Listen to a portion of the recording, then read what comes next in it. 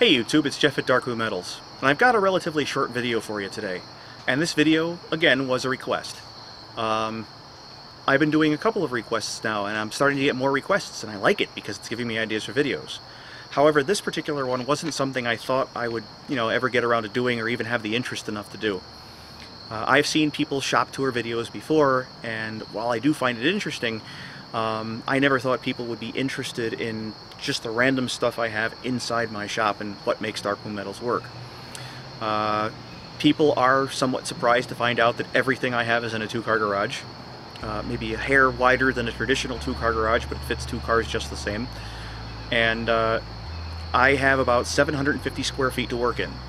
And through very creative camera angles and the constant dodging of shots that include tables that you can't see because there's so much stuff on them and projects strewn everywhere, you've only seen a small portion of what I have, but you've seen most of it.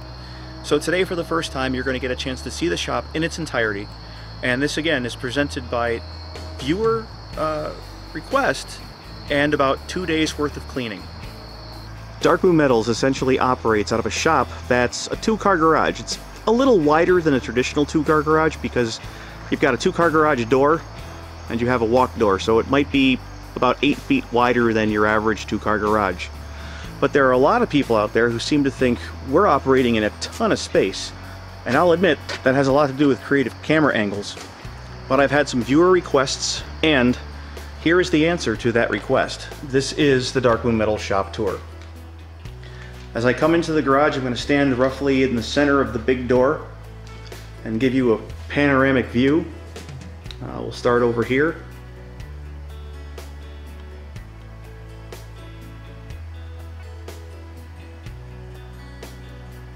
And we are going to walk up the aisle by the milling machines first, or milling machine. So, let's close the walk-in door. And we'll start right here. This cabinet holds nothing but hardware. There's springs, nuts, bolts, screws. I mean, everything you could think of is pretty much in there. That little 3-drawer riser right there is all drill bits. And I've got more hardware and boxes for projects. Extension cords, that's where I hang all the hacksaws. I have the floor model rigid drill press right here. All the antique wrenches that came from both of my grandfathers, some from even my great-grandfather. It's kind of dark back there, sorry. This is the milling machine that you saw me recently use for the mass step video. It's not covered in aluminum shavings anymore though. I have metal storage under there. Those are just the most common wrenches and socket that I use for the mill, so that stays close by. Made myself a little R8 collet rack. Work light. This toolbox is full of just basic inspection tools. There's tape measures, things for layout, stencils.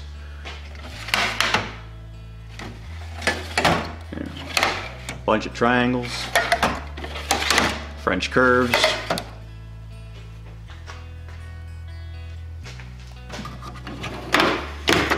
All the parallels.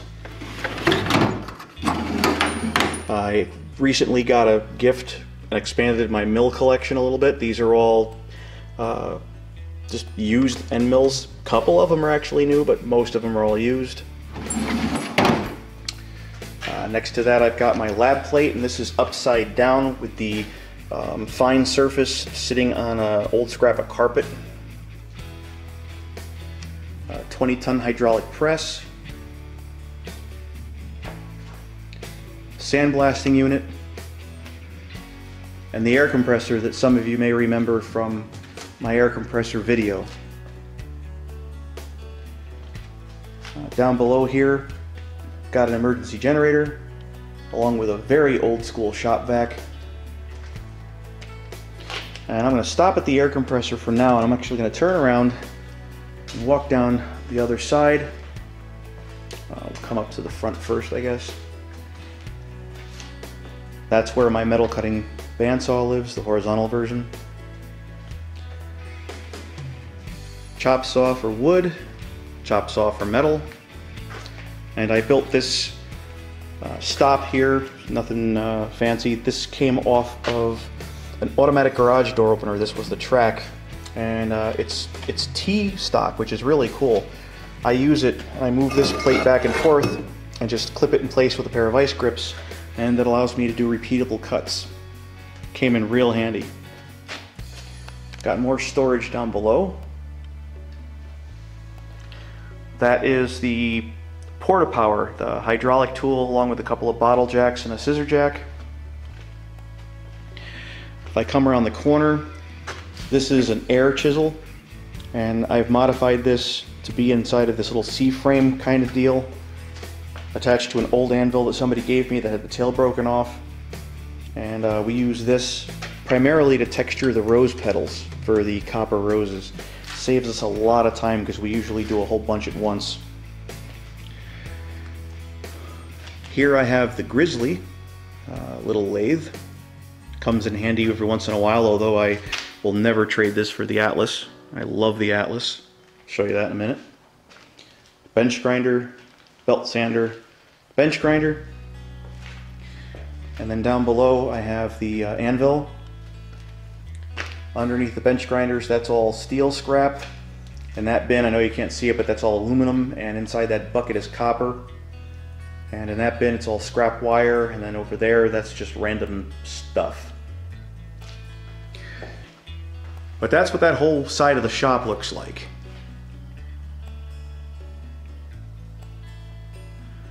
Now, if we come into the center of the shop, 90 degrees from the anvil, you're going to find the forge.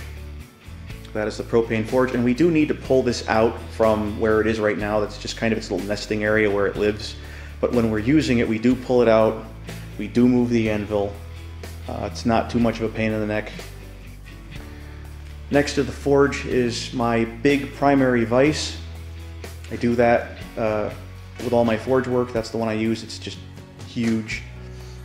And on the same table, I have a 3-ton arbor press. Now this little arbor press has a history behind it. Apparently this was used in Norwalk at a place called Fodor Farm. And that little shop made props during World War II for the war effort. So this is a very nice old vintage piece of equipment. And the base that this table is sitting on is the original stand for the arbor press. And what I did is I designed this so I could drop the table down a couple inches. But if I ever want to put this press back to its original configuration, the way it was back during World War II, I would just need to remove these 4 bolts, lift the tabletop off, and put the arbor press back on it. I love old tools, and I really don't want to modify them if I don't have to, at least to the point where I can't put them back. I really like old-time tools and old-time craftsmanship, and I kind of respect it and want to preserve the history of it. Directly across from that, that is the table of vices. You've seen that in a couple of videos. All the C-clamps. It's a storage container. My wood cutting bandsaw that I have proven you can cut metal with. Check out the video. That's all storage. That's all paints and stains and oils, just everything you could think of. I've got alcohol, not that kind of alcohol, that kind of alcohol. I use it for cleaning quite a bit. But yeah, just all kinds of thinners, and I've got thread cutting oils. This is where I keep all of the hazardous type of chemicals. It's not like OSHA approved storage, but it's a metal, all metal cabinet, and I don't worry about sparks or anything too much getting to it.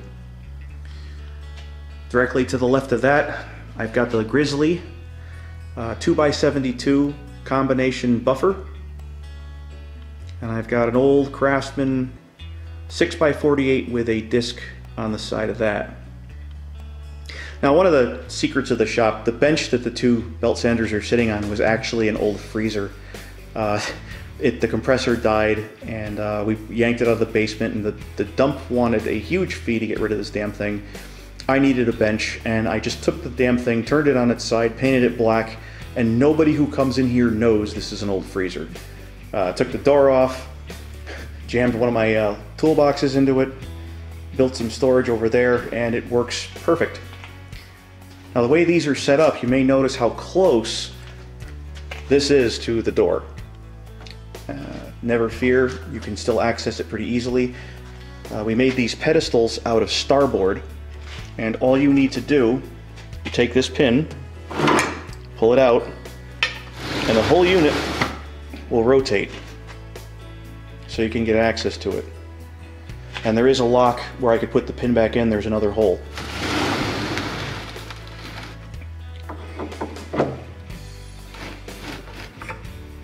Sometimes it's a pain to line up. Of course, this belt sander does the same thing. Behind the belt sanders is all storage. And the only poster I have in the garage, yes, I'm a geek, some 6x48 belts, and then all of the other belts are stored here. And this is a welding curtain. It's actually a shade 10 welding curtain, and that leads into the welding area. The reason that's there is so if I'm here, let's say, teaching the welding merit badge, I can be on this bench welding with the scout, and their parent can be right on the other side of that curtain, completely safe and protected, don't need any kind of special gear, and they can watch exactly what's going on as long as there's an arc present, because it's just way too dark to see through without an arc. Next to the table of vices, I've got the oxypropylene setup, Miller MIG, bottles, common welding tools, and yes, I have way too many flints. They've just been collecting for years and years and years, and they seem to come free with everything I buy, so I got a ton of those. This is the welding table itself.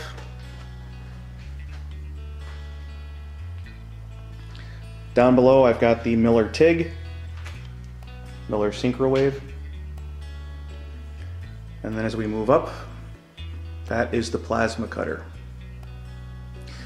Now what I've done up here, yeah, more storage up there. What I've done here, I created a couple little kind of catwalks for the plasma cutting torch leads, for electrical, things like that, to come over here to the plasma cutting table, which is not quite centered in the garage up against the back wall, but it's as close to the center as I could get it with all the stuff that I had.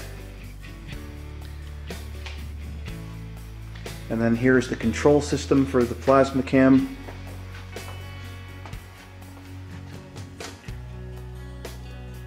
Yet more storage. This is the back door of the shop, and over here we've got the sink, a very dirty mirror, and this is all of the unfortunate necessary stuff that we need to maintain cars and whatnot when I can be storing metalworking tools here. Yeah, it's almost to the damn ceiling. But I have done my best to condense this mandatory car maintenance stuff to make room for more tools. Got a couple lockers here. One's mine, one's Dana's. And yes, Dana is actually here. There are people who haven't seen her in a long time, and they figured, what the heck did Jeff do with Dana? Are they still in business together? Did he drag her out into the middle of the woods and leave her somewhere? And I honestly don't have time for that right now, so she is still here. Besides, I do actually have Girl Scout training. Yes, you would actually survive. Yes. Right now she's doing some research. We're going to be doing pewter pendants with zodiac signs on them. And this is where Dana spends a lot of her time. This is where she does all the engraving work. Airstrike. Yep. Got her set up with a little drill press of her own. This is my little Sears bench model drill press. And it's sitting on top of a wooden pedestal. It's kind of hollowed out, and I did that so when she is engraving, she can take her computer and shove it under there so it's off the desk and it's a little bit more protected than it would be if it was just out in the open. This bench right next to Dana is a complete and total disaster. I need to figure out where some of this stuff is going to live. These are folding sawhorses, but this is the Craftsman wood lathe that I picked up. and I've been having a lot of fun with it. It needs to be rewired though. I gotta fix the switch. And then up above here, those are all the turning tools. And more storage. This is mainly just like drywall screws, nails, some wood.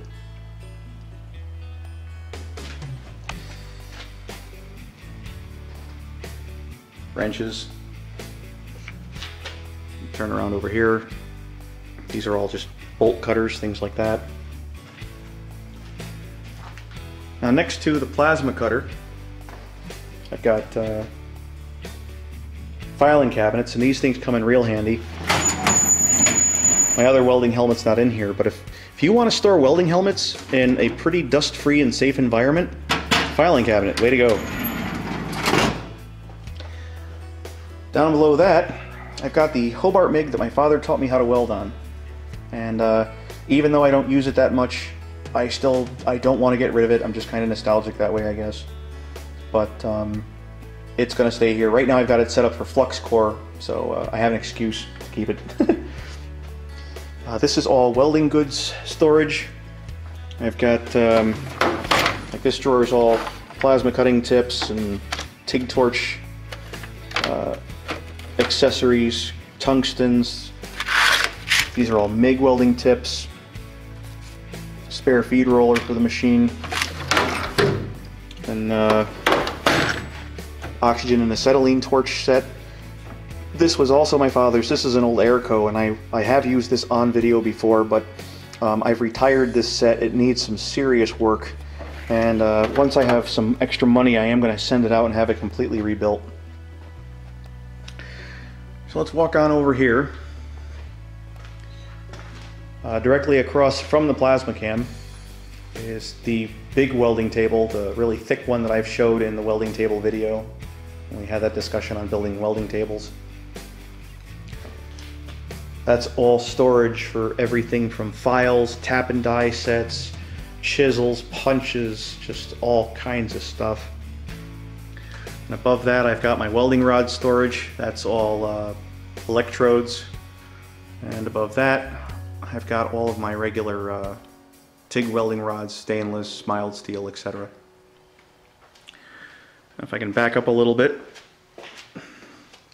I've got 2 rollaways full of tools, and no, I normally would not have this many tools if I had the option, but I don't separate with tools very easily, and a lot of these that are in these 2 cabinets were owned by my father, my grandfather, and other relatives that just kind of got passed down through the years to me. But all sorts of cool stuff in here. I mean, this is just, you know, all mechanic stuff, spark plugs, oil filters. Those are all just 3/8 drive tools. There's no sockets or anything in there. The sockets have their own drawers. And I try to label everything so people know where stuff goes. Screwdrivers.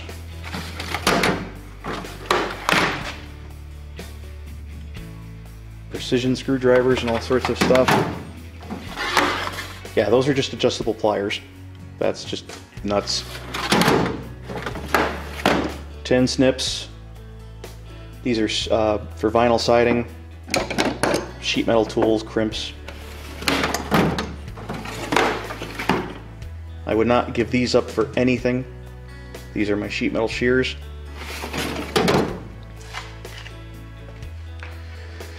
Alright, what else we got? Well, self-explanatory. Let's go back over by the air compressor. Got a storage rack over here. A wood-burning stove. That is just metal storage again.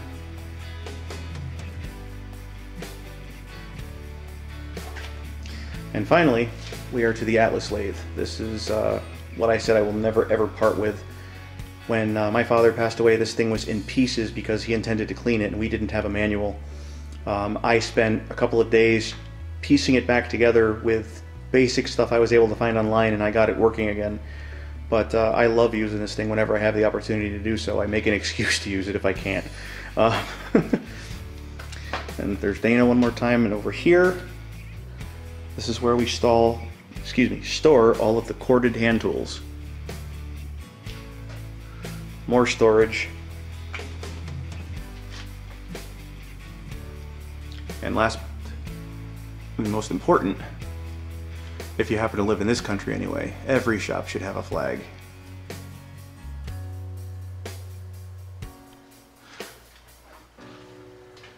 And here, we all get together.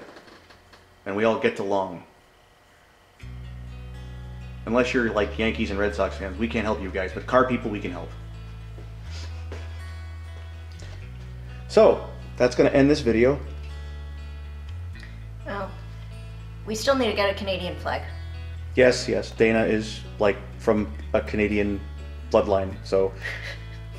Well, you need to bring the damn flag. I'm not going to go get one. Fine. I will bring the Canadian flag, and we've got a spot right up there. We can hang it. Yes, yes we do. Okay. I have to take some of the nails out of the wall, though. Yeah, that would kind of put a damper on it. Yeah, we don't spike other countries' flags. All right, YouTube. Well, I hope that answers the question for my subscriber as to how I have my shop laid out, and is it really as small as I say it is? It's not terribly small if it's kept clean, but trust me, this is not going to last. Before the end of the month, you will not be able to see the surface of any table in here. I swear to God. But we're going to end the tour here. I'm going to head back in towards the house. And for now, this has been Jeff at Darkmoon Metals. We will see you again soon.